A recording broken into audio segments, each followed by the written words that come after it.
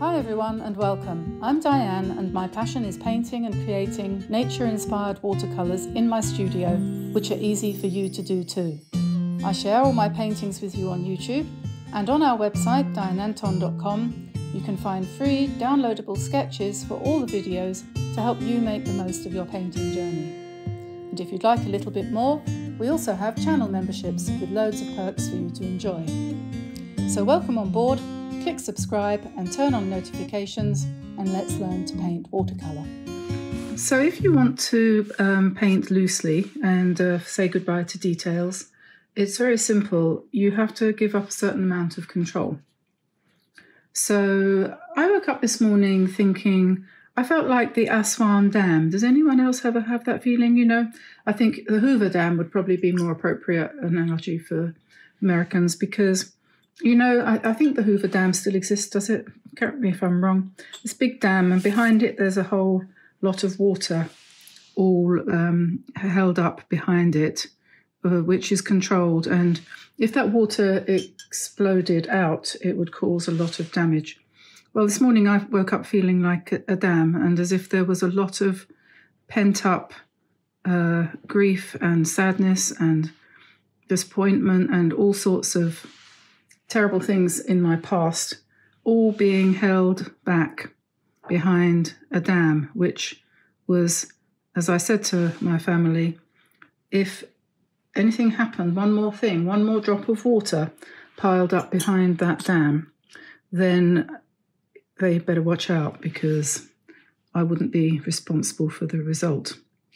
So that's how I woke up this morning feeling, which is pretty terrible. But then I remembered the channel and I realised that I hadn't painted for a few days. And so I thought, well, serves me right.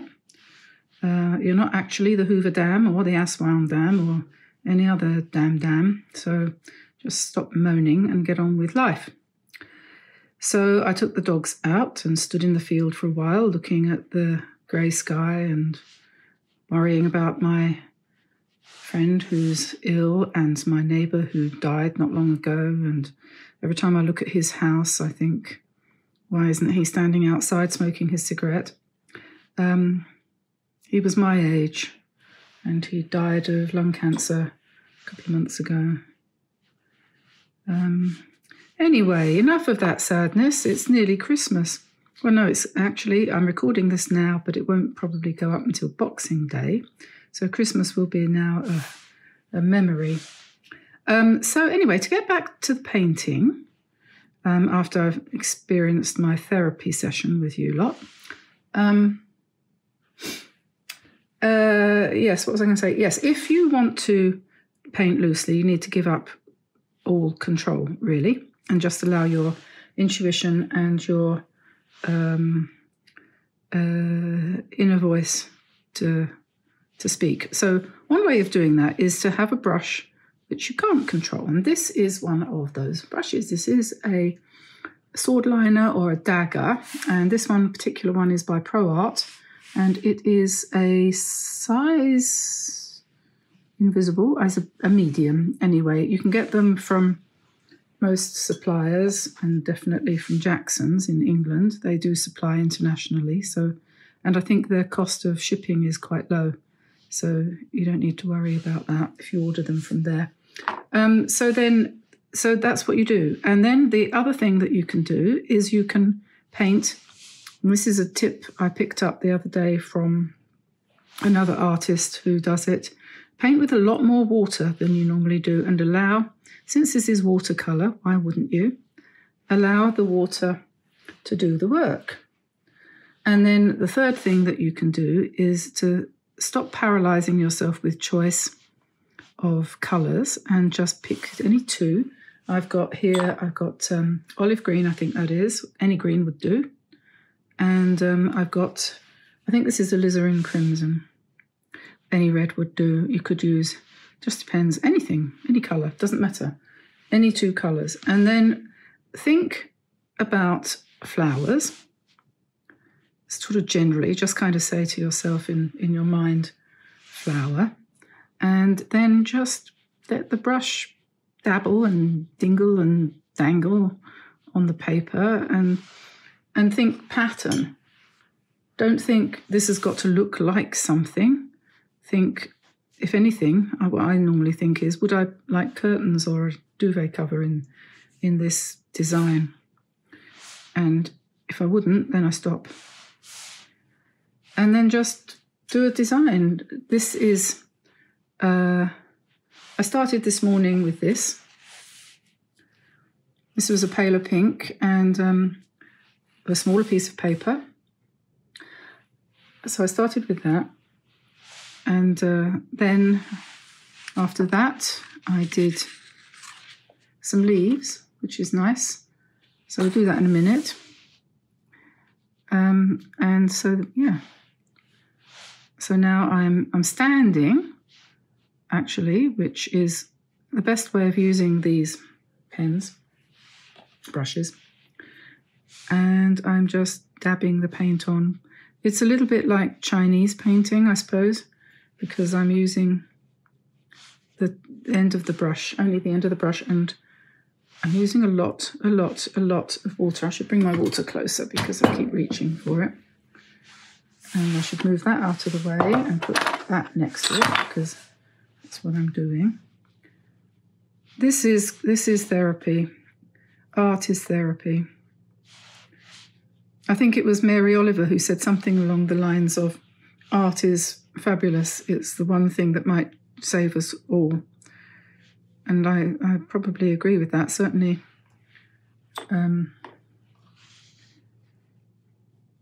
It can be good for your sanity, although, you know what, I find a lot of the so-called art that's out there at the moment doesn't make my soul sing, because there's an awful lot of quite distressingly ugly stuff. And the, what do you call it, the things like Procreate, you know, those, then that's not the same. I mean, it's fine in its place, but it's not the same as picking up a brush and allowing real colour, real pigment to just dance across the paper. Oh, I'm using a sheet of Bao Hong. This is a pad, a glued block. And that's nice because it doesn't kink, doesn't buckle.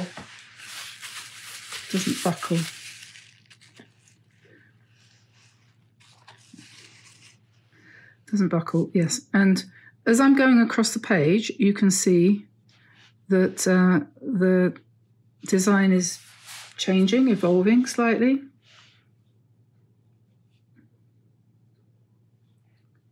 As I'm experimenting with the brush and the idea that I started off with. So my flowers are just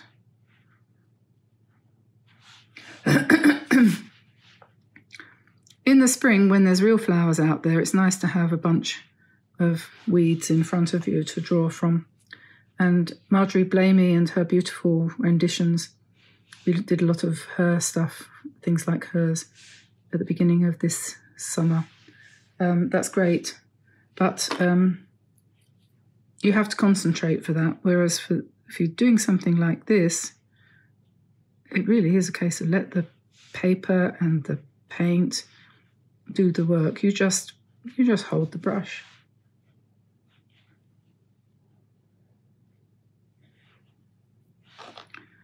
And then when you're finished, you'll feel better. I will, anyway. If it's a pretty design, you might cut part of it up and make it into a greetings card. If it's very good, because sometimes you never know, things do turn out really well, then you could even frame it. Give it away, sell it on Etsy or whatever. So by the time I'd got to this side, as you can see, it had loosened up a lot. This is a little bit more tight. So you can leave it like that if you want. I think it looks quite nice like that, but because I'm in a playful mood today, I'm going to use some sepia ink. This is by some company called Rohrer and Klingner from Leipzig in East Germany. But you can use any sepia ink. You can find that available in any shop. And I'm going to just start scratching in some additional leaves and things.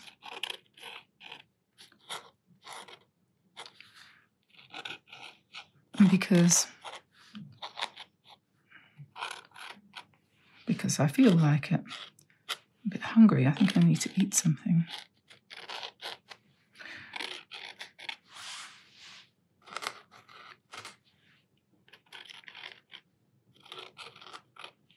I hope you had a nice Christmas, everybody. It's funny how it always passes so quickly after all the preparations and everything, although for me this year I haven't really done much. I think maybe that was what was making me feel a bit, and I'm sure a lot of you have the same as we get older, and most of the fun Christmases are behind us. We have the memories, but maybe the memories are better than the real thing, actually. It's true. Some of the things I remember most from Christmases past are the disasters, like the year our dog knocked over the Christmas tree, and the little unpleasantnesses from relatives that you couldn't really quite get round. But there we are. So you could paint into this wet paint in some places, and it's quite nice when the ink goes into the blob and runs. And then after when you've got bored with this and you think, oh my God, I really need a cup of coffee or tea or something, you stop and you then go away, and when you come back it's dried and you think, oh, did I do that? I should get that framed.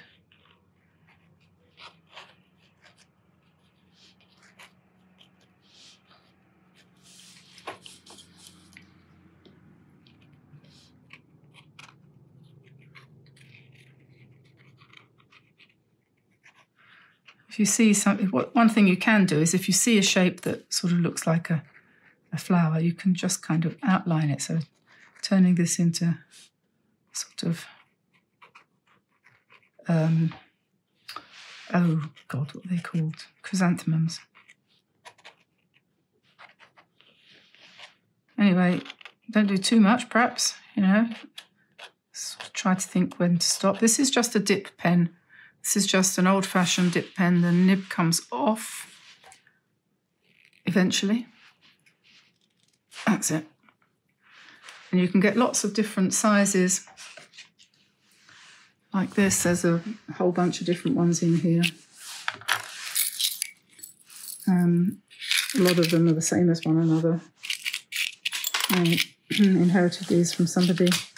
God knows why he felt he needed. He's got about 1,000 nibs, I don't know. Men, they always get overexcited about things, don't they? You know. Anyway, so that's that. So we're going to let that dry. I'm not entirely sure about some of these areas, so I'm going to dab out some of the colour just to make it a little bit more varied.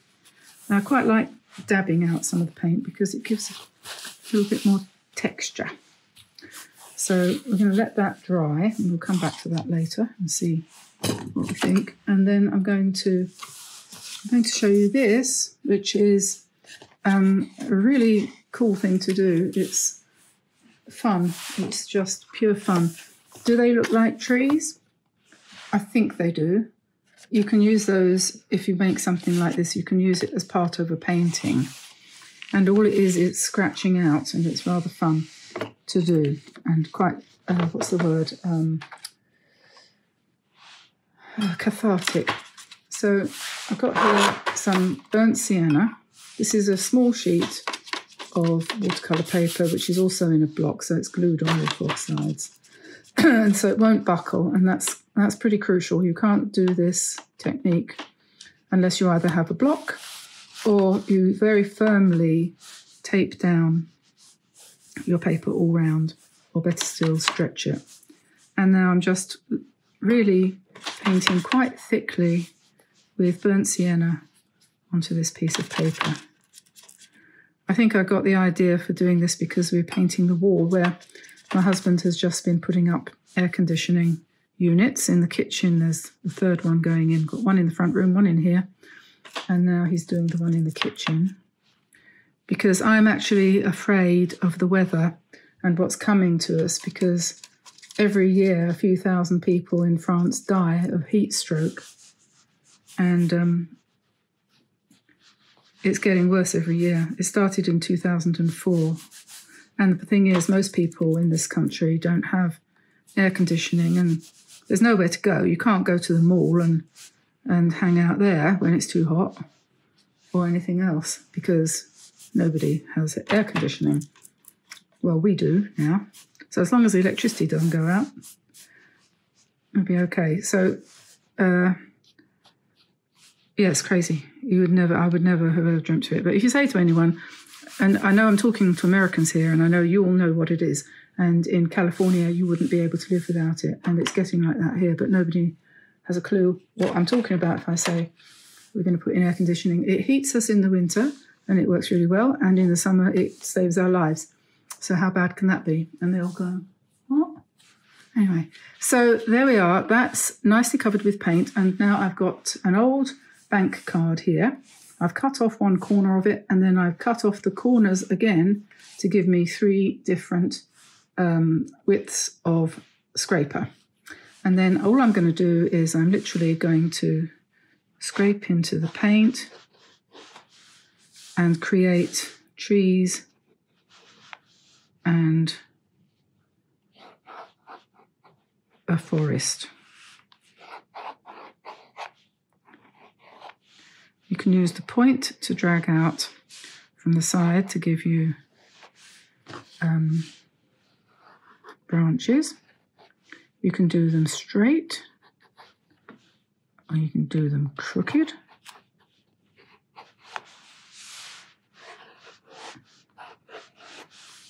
You can use the fat side.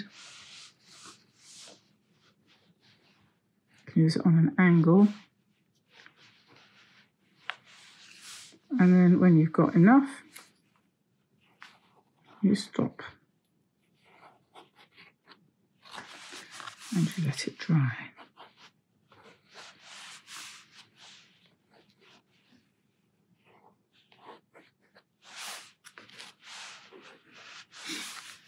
So there we are. That's how you do a forest of trees. You can correct it too if you make a mistake like that. And you can keep going as long as you like. You can make it into a veritable jungle. So we'll put that aside now and let that dry, and we'll see what happens at the end. And this one, which I did earlier, which is now dry, I was thinking would make quite a nice background for a design. And so what I thought was, what about if you drew leaves on top of it? Oops, that's my pad falling on the floor, never mind. So yeah, so another way of wasting a few hours, just get your dip pen and draw different shaped leaves on top, for the heck of it.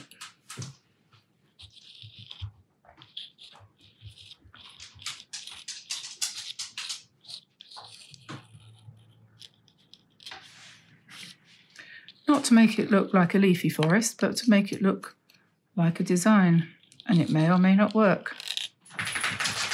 But what can you have lost? The worst you can do is have a piece of paper that you need to cut up into bookmarks. I would honestly suggest it's never a good idea to throw away any watercolour that you've done. Recycle it. Paint on the back wash the paint off if you can, if it's a thick paper, good quality paper, or paint over it with gesso and start again.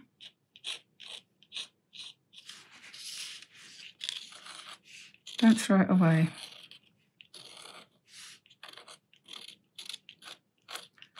There's a lot of waste in this world.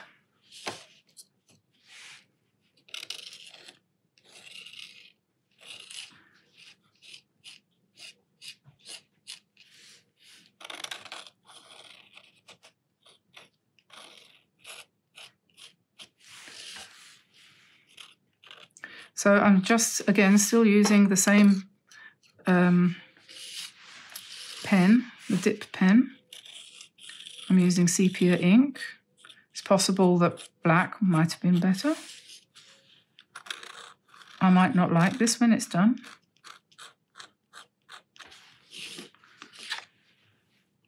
But if I don't like it, then I'll do another one.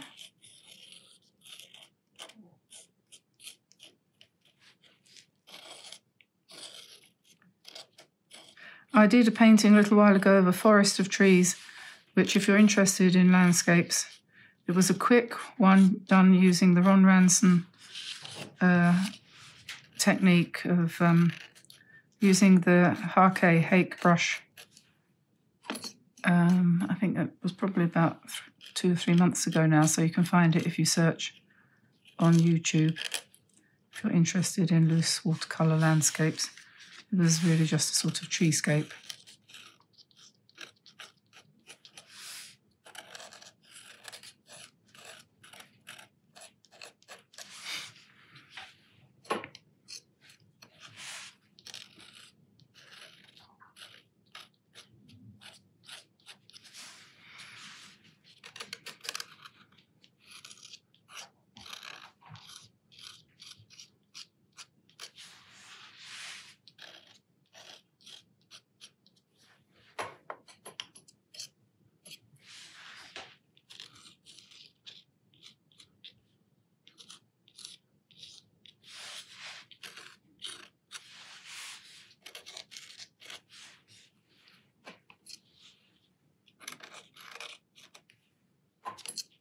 If you use lots of ink, you can get a much heavier shape.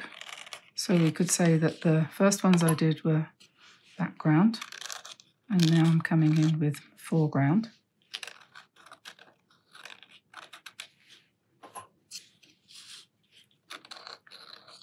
Something I've been thinking of doing for a long time is doing a design, I don't know what design, something I've painted and then decided I quite liked, and sending it away to one of these companies that prints fabric for you so that you can make your own design into, let's say, cushions or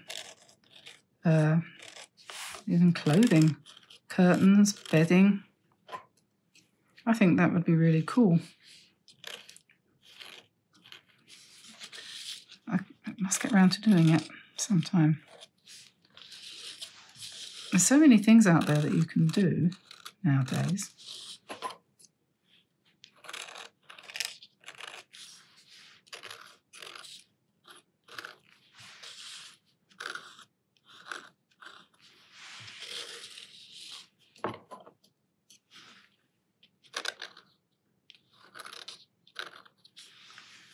One thing that is a problem nowadays, I find, is I can't find clothes. I don't know where to buy a good sweater made from decent wool that isn't going to fall apart in 5 seconds and cost me £1 million. I don't know what's going on. I used to buy jumpers from a company called Woolovers and another company called Land's End, but their stuff's absolute rubbish now. I mean, absolute, in the literal sense of the word, total garbage. And all made in China, and the sizes are just all over the oh God, I don't know. If anyone knows a good place to buy clothes, let me know, because otherwise before long I'm going to have to run around naked, and that would not be a good idea. Right, I think there's enough ink on there now. I'm going to let that dry.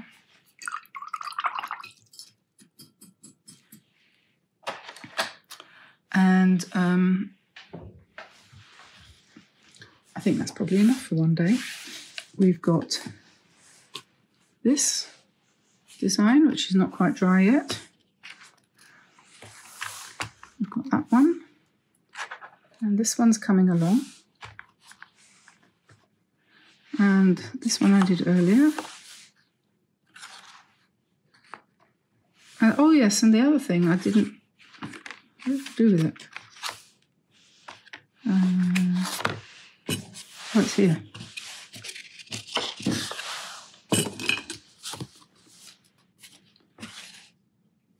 That one, which is just the leaf shapes that I've just been drawing on there, drawn around leaves that I painted on first. So I'll just show you that.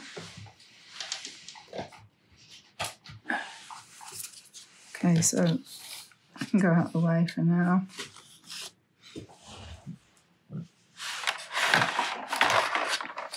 So what I did for one like this, this is absolutely not rocket science, guys. But anyway, so I just picked up a biggish brush. I think this is a number 12, 11. And every couple of strokes changed the colour a little bit by using my my messy palette. I'm just picking up at random. Honestly, you should all have one of these palettes if you've got the space. And then you can pick up a real variety. Just every couple of strokes change it. So it's something different. Not very different. I mean, we don't want to make a kind of amazing Technicolor raincoat. But whatever picks you up, choose whatever peaks for you, your interest. And so we just do leaf shapes, really rough leaf shapes. It's a bit autumnal, isn't it? The one I did before was quite pinkish. I quite liked that, so I'll put some more pink in. And this one will probably be a little bit different. And then it's quite nice sometimes to have a bit of grey, greyish or brownish. Whoops, a bit of blue there.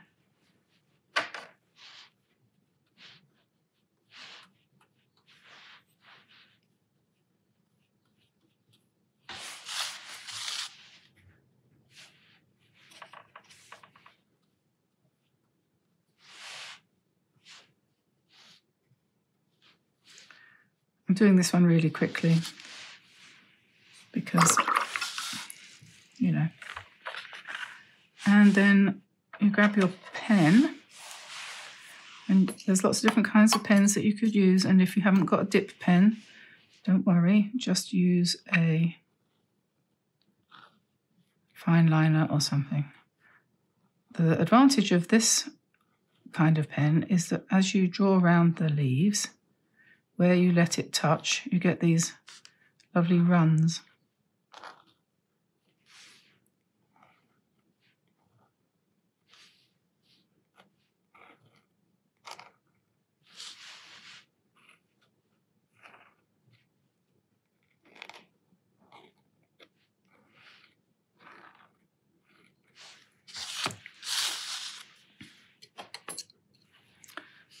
So, meditation in leaf.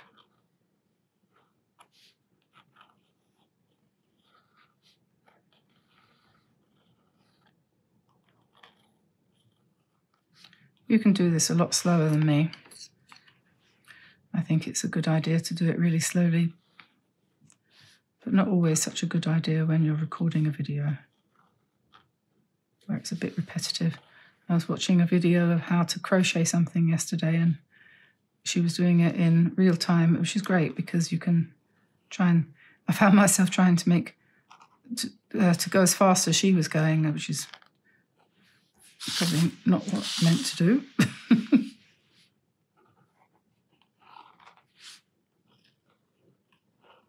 Isn't it wonderful that you can teach yourself or someone else how to crochet by watching these videos all for free? It's amazing.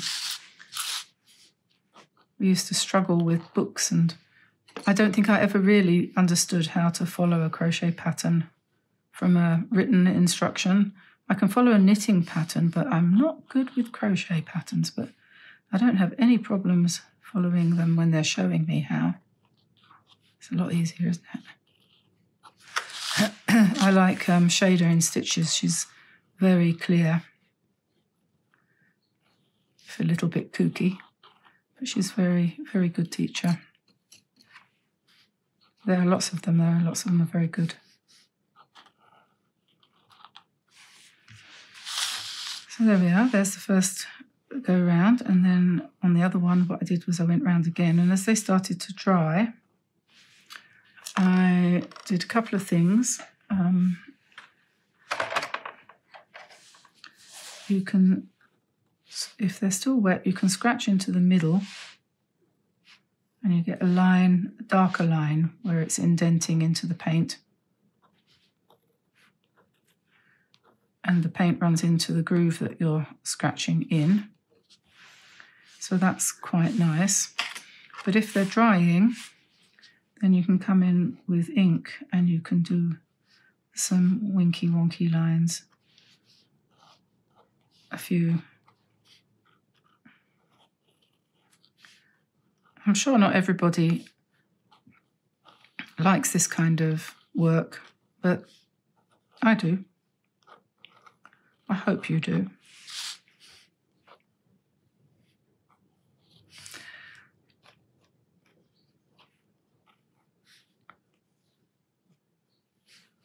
It is relaxing. Just keep saying, if you've got to say anything in your head, say, this is for me, this is for me, this is not for anyone else, this is for me, this isn't to sell, this isn't to give, this isn't for anyone except me and the pleasure of it and the paper, the feeling of the paper, the feeling of the pen. And, you know, I'm old enough now that I can do things for me. If not now, then when?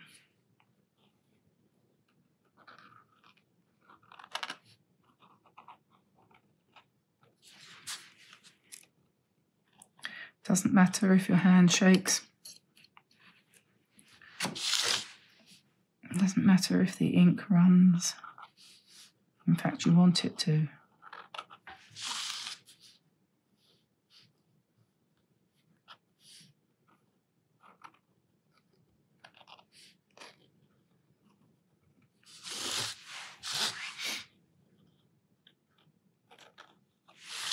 And then you could put little sort of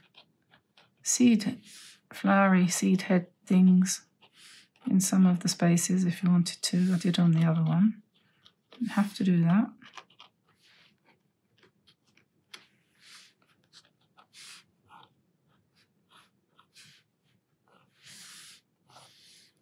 And you could, if you wanted to, also find a slightly smaller brush and you can modify the colour.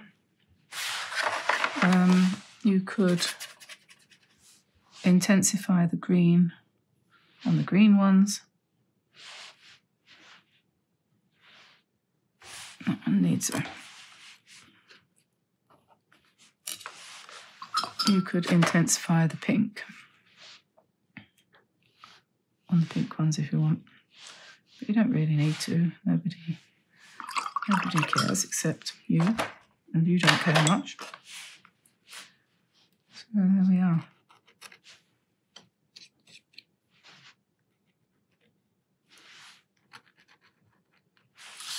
Leaf study.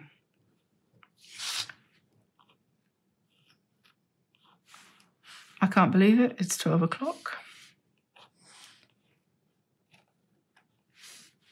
Already.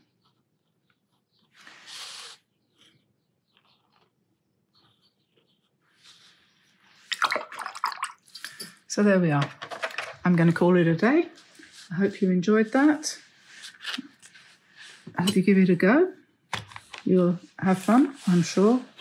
And just take some time for yourself. A treat on Boxing Day. So I'll let you go now, and I'll see you again soon. Bye, everybody. Oh, don't forget to click like, subscribe, turn on notifications if you like this. So I'll say bye-bye for now. Bye-bye.